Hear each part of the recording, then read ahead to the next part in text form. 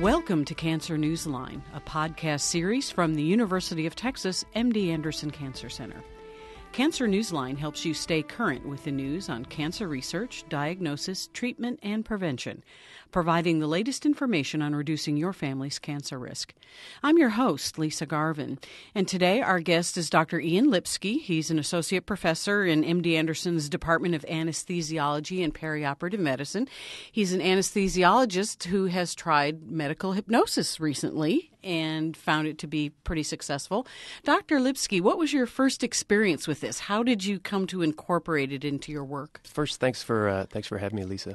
Several years ago, I attended a conference in Boston, and this was a hypnosis conference through the Society for Clinical and Experimental Hypnosis. So after learning about this at a conference, when were you able to actually put this into practice? Yeah, so at the conference we learned about 20 hours of actual practice of clinical hypnosis. And first let me dispel some myths about it. This is not mind control. We don't make people quack like ducks or anything of that nature. This is a shift or change in focus of awareness from what's in the center of your attention to what is in the periphery of your awareness. And this can be used in multiple environments within the perioperative setting, including the operating rooms, but also where we've been using it quite a bit is in the off-site kind of domain, which includes MRI settings, bone marrow, interventional radiology, just to name a few. So that's primarily where we're using it.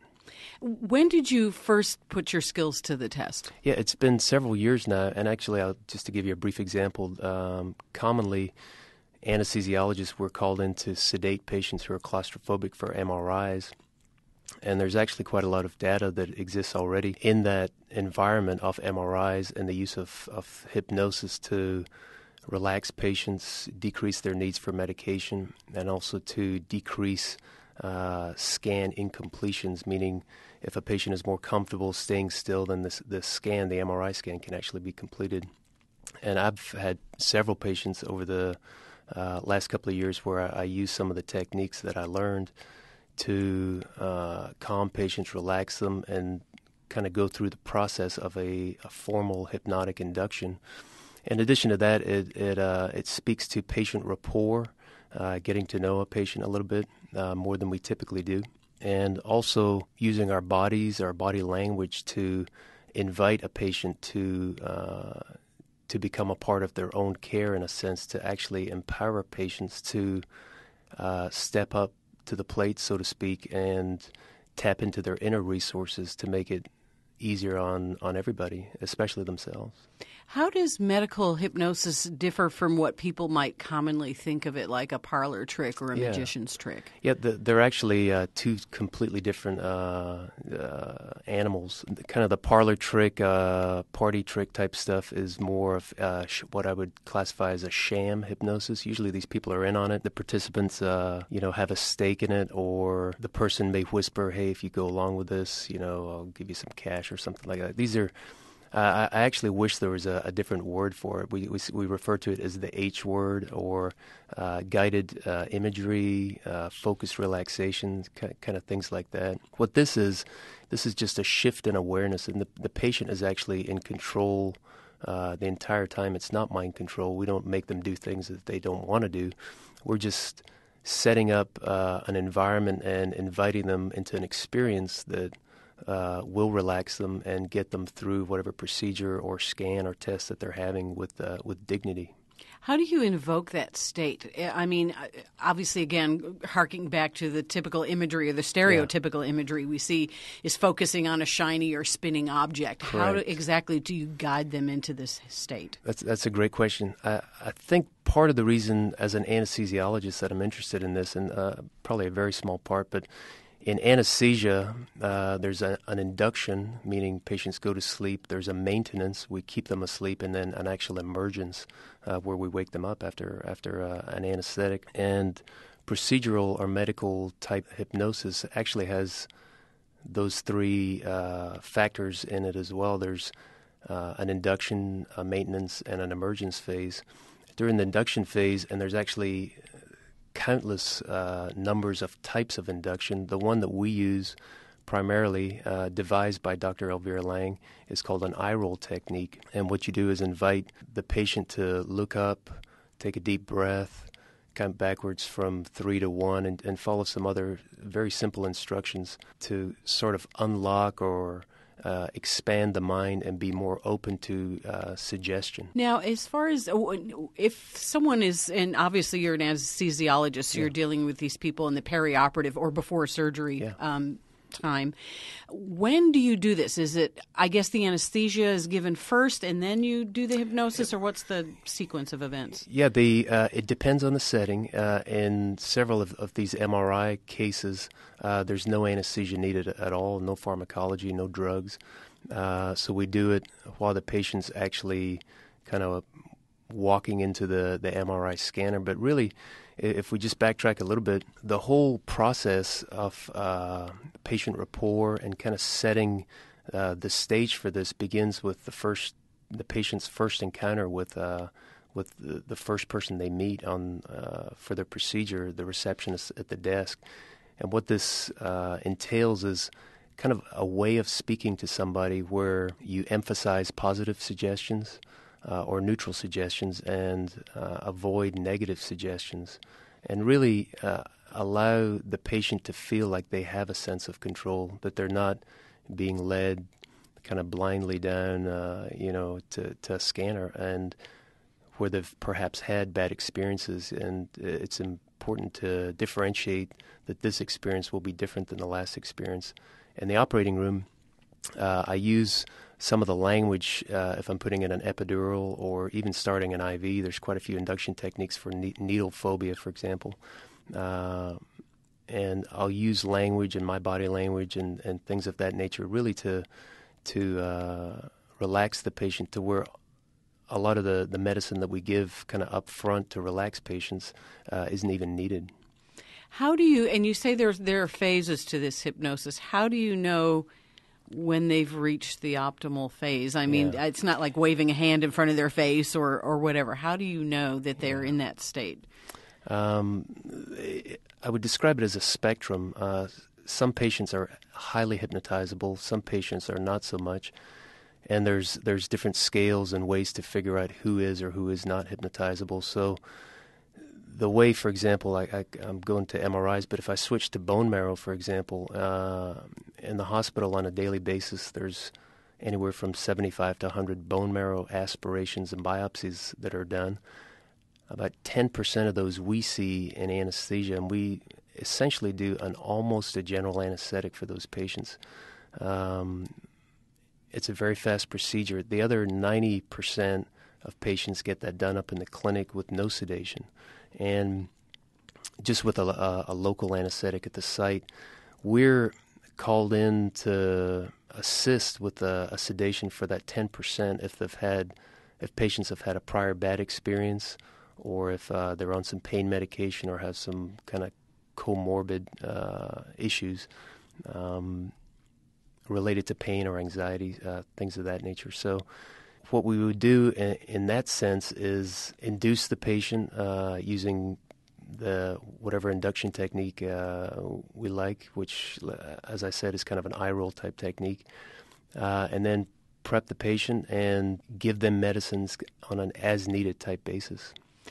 How do you introduce this to the patient? I mean, obviously, hypnosis has weird connotations, like it or not. How do you introduce the technique to them, and what sort of people do you introduce this to? Yeah. So I'm glad you brought that up. It is important to differentiate what we're doing, which is procedural-based hypnosis. It's a short intervention. This isn't psychotherapy. We don't take patients back into their childhood or anything of that nature. And the invitation is essentially an open one. It's, would you like to learn a way how to relax? And it's if the patient is receptive, then we go for it, and we go into some detail as to kind of what we're doing. But the kind of the blueprint of a procedural type hypnosis is actually a script, and anybody can read a script, and it's literally 1 or 2 pages of something that's been drafted already with very deliberate language in there. Some of it's confusional. Some of it grounds a person in a place of safety, for example. And so every word within these scripts that we use, it's all deliberate. There's not one wasted word. And those of us that are trained in doing it essentially read the script. How many times do you use hypnosis in a typical year here at MD Anderson? That's a great question, too. We're just, I would describe this as we're at the infancy of introducing it. It is kind of outside the box. In my department, there's 4 of us that are trained in doing it. Myself, Dr. Kenneth Sapire, Dr. Shreyas Bhavsar, and Dr. Jag Singh. And among the 4 of us, true formal inductions, I would say on a monthly basis, perhaps, maybe 10 or 15, something like that. But again, it's tough to differentiate a true hypnosis from a lot of these rapport techniques that we've learned, which all of us use every day with every patient interaction. And what about clinical or other types of research? Have you measured brain scans of people who have undergone hypnosis? Have you been able to have a causal relationship between hypnosis and the decreased use of drugs or sedation? Yeah, there's actually a huge body of evidence that already exists. Specifically with MRIs, outpatient type procedures, and over in Europe they're performing thyroid surgeries under local anesthesia and hypnosis. Are you yourself involved? Is MD Anderson involved in any research on this? Yes, so there's a couple of protocols that we're writing up at the moment. One specifically, you spoke about brainwaves. There's a device that we use in the operating room that is for lack of a better term, a processed EEG, and we use it under general anesthesia to kind of measure the depth of sedation of a patient who's under general anesthesia.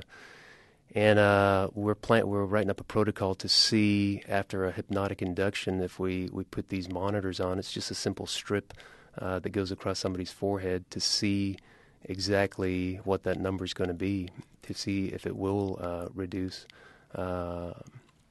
to a comparable level of general anesthesia or pharmacological sedation. Another protocol that we're currently doing is here in the hospital. We're one of the busiest centers for awake craniotomies, and without going into too much detail, depending on where a patient's brain tumor is, we have to wake them up during surgery to assess their speech or motor before the surgeon actually takes the portion of tumor out. So I'm working with one of the neurosurgeons here, Dr. Prabhu, in getting something going, because there is some evidence. There's a guy in Germany, an anesthesiologist, who does these awake craniotomies under a local, with no medication, just hypnosis and the local kind of numbing medicine. And in closing, what would you say, should patients even bring this up, or how should this be approached? I mean, obviously you have people who aren't going to do an MRI no matter what.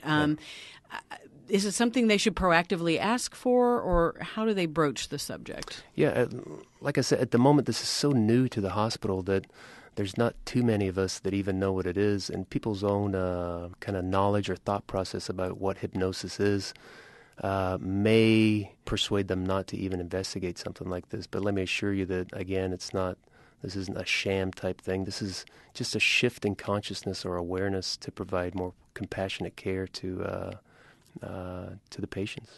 And I do know here at our complementary therapy in the Integrative Medicine Center, we actually teach people things like guided imagery and self-hypnosis techniques. Yeah. So it's just kind of working that into the clinical setting. Yes, and actually I'm glad you brought that up. I'm also working with Dr. Lorenzo Cohen, Dr. Rich Lee, and Dr. Alejandro Chaul, along with some of my anesthesia partners and my chairman, Tom Rouse and Kenneth Sapire, to actually introduce a wellness program for the perioperative enterprise for patients undergoing surgery. I view hypnosis as one piece of a puzzle within this wellness program that also includes yoga and meditation and guided imagery nutrition, exercise, music therapy, massage, kind of all these things to prep patients and to guide them and help them through kind of the 6 or 8 weeks before an operation while they're perhaps undergoing some chemo or radiation, and then on the day of surgery, and then also in the recovery period, which may take a week or 6 weeks or something like that. So that's a project that we've just initiated, and it's underway at the moment. So, in summary, what is your final hope or your goal in integrating hypnosis into the clinical setting?